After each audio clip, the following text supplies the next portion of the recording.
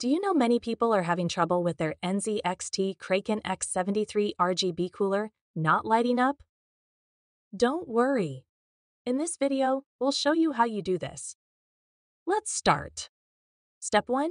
Check device connections.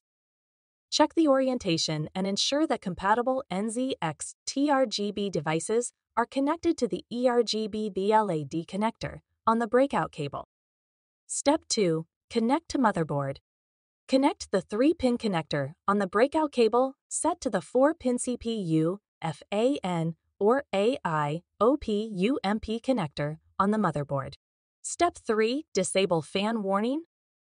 If the CPU FAN is unused, you may need to disable the fan fail warning within the motherboard BIOS.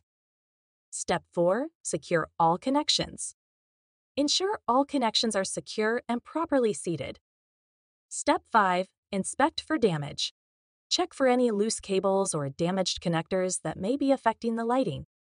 Step 6. Restart computer. Restart your computer and check if the cooler lights up after the system boots up. By following these steps, your NZXT Kraken X73 cooler should light up properly. Still need help?